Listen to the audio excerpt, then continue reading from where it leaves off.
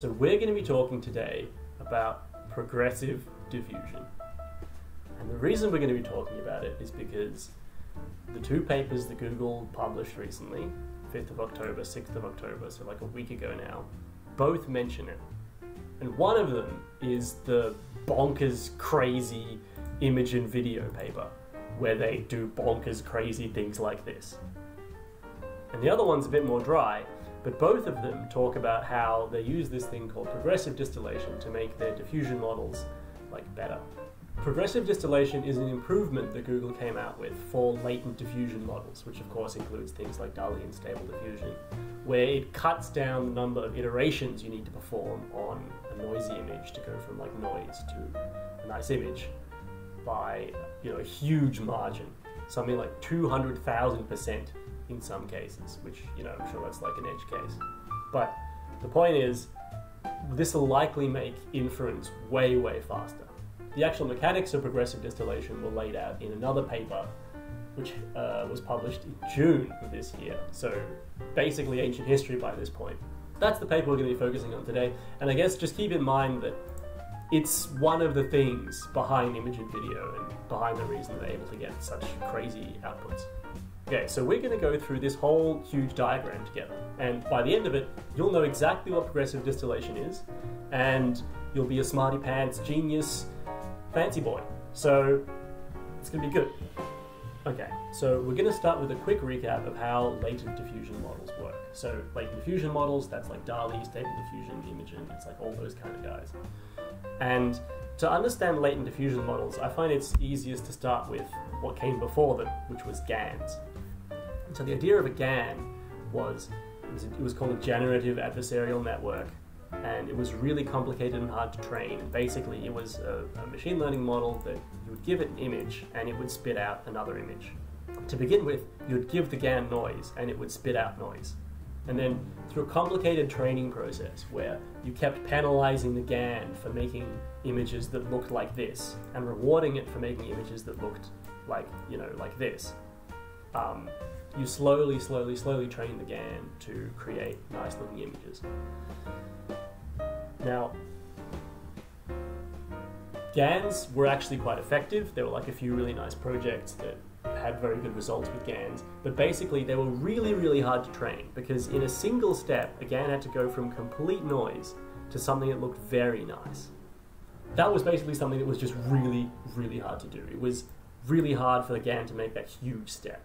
So the idea behind latent diffusion models is that you train it, rather than making one huge step, you train the model to make many small steps.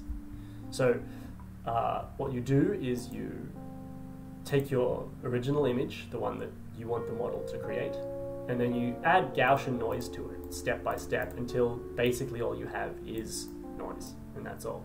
And then rather than doing the GAN strategy where you try to get the image to go from noise to a nice image, all you try to do is get the diffusion model to go from noise to a tiny bit of less noise.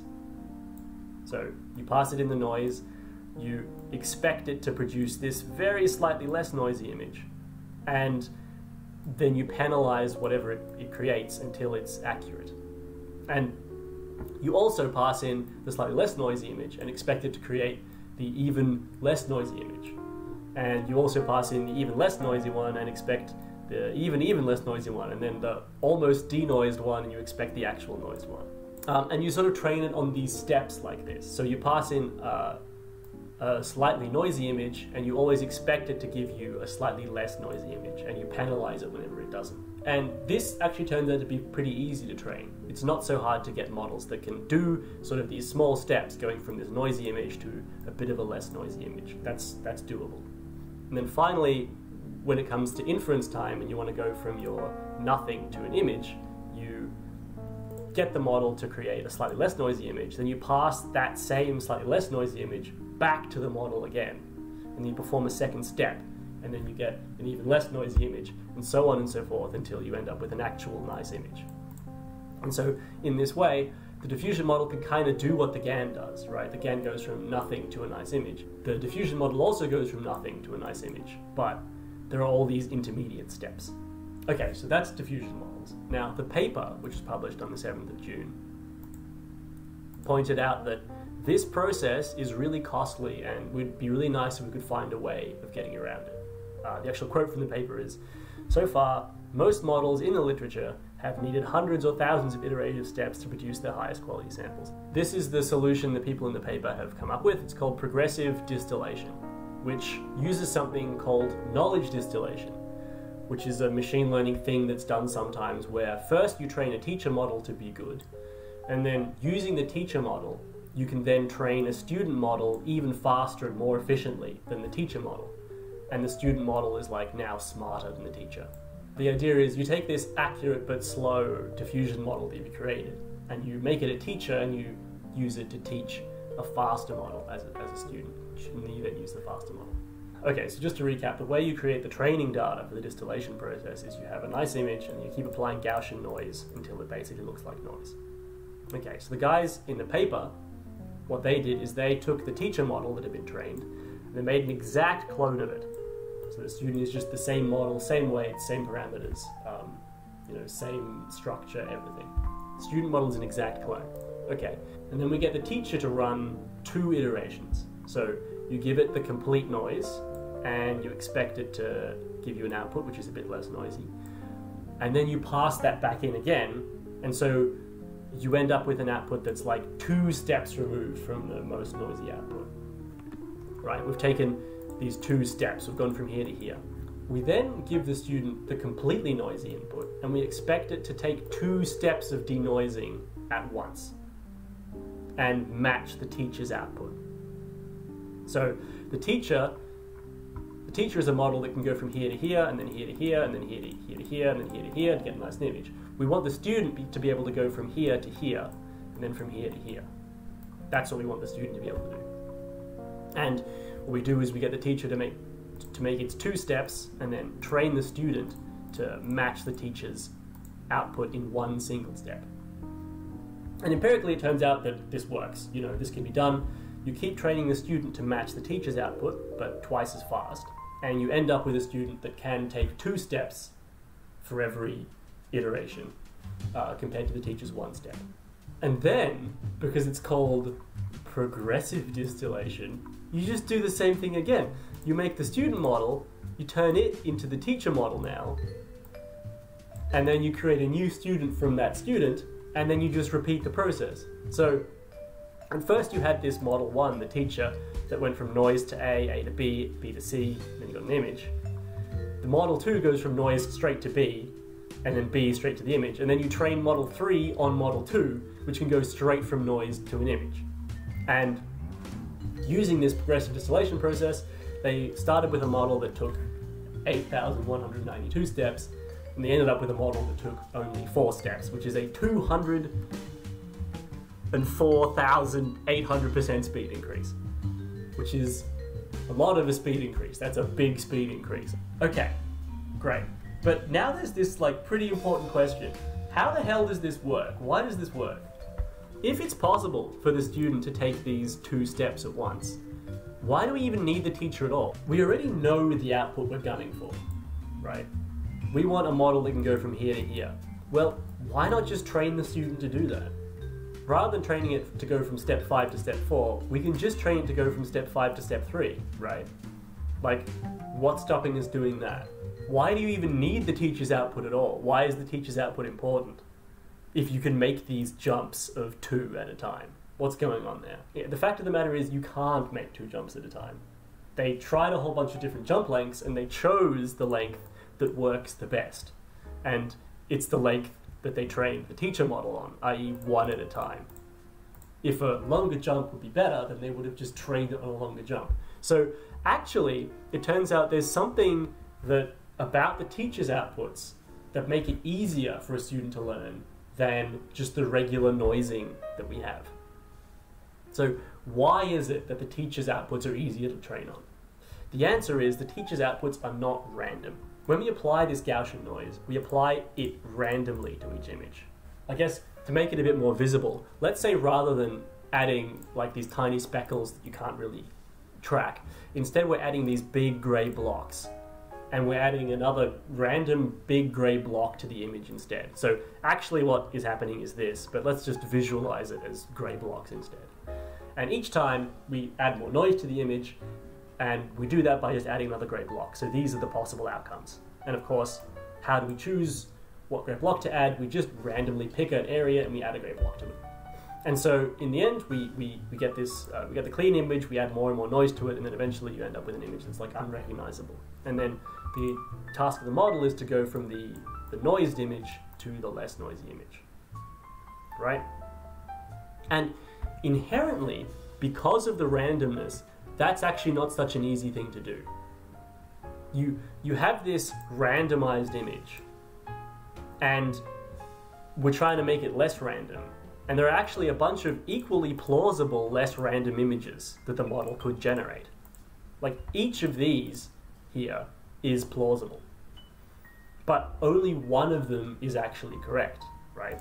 The original one was this one. If the model generates any of the other plausible examples, it's just going to get penalized.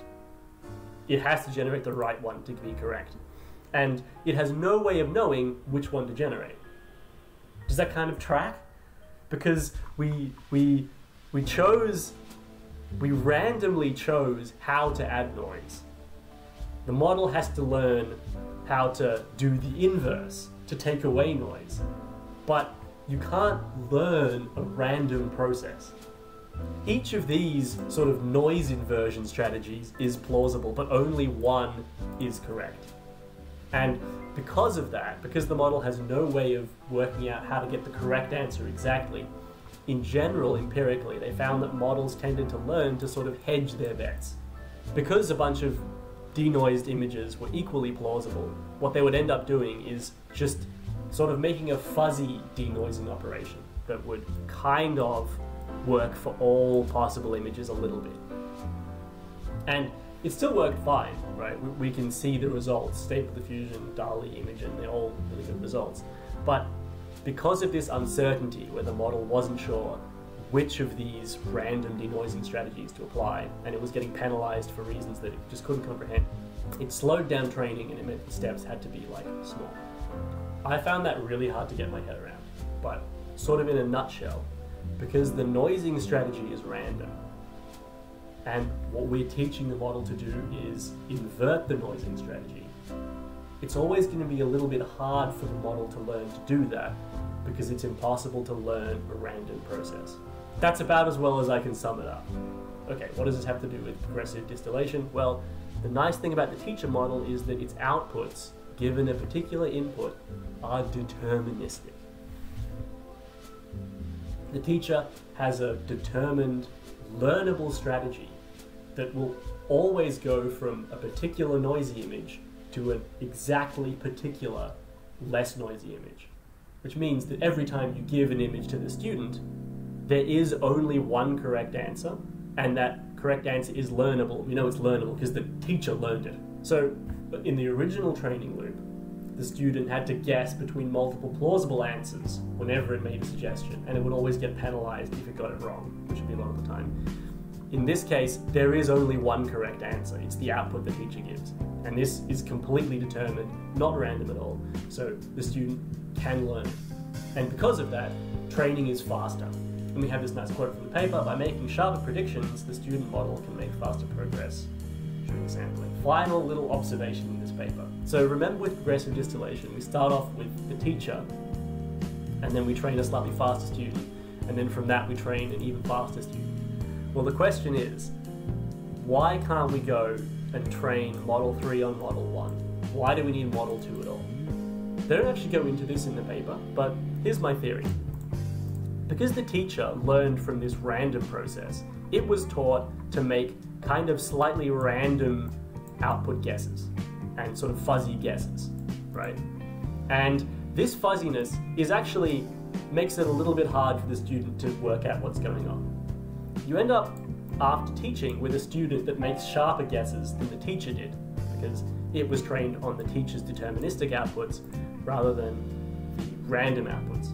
So presumably, because the student makes even sharper predictions than the teacher, it's possible to train an even sharper student on that student. So that's That's my theory as to why we have to go from model 1 to 2 to 3. Although again, I didn't actually read that explicitly in the paper.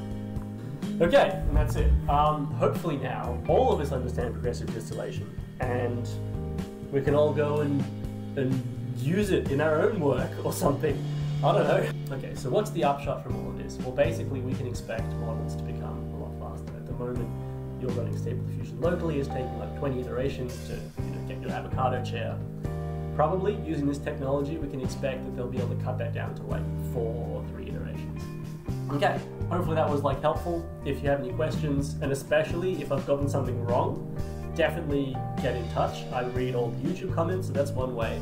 There's also a Discord that you can join and berate me in there. And also, generally, the videos that this channel has been making have started on the Discord, where someone said, hey, this is really cool, and that's how the videos come about. So if you have any suggestions and stuff, Discord's a really good way to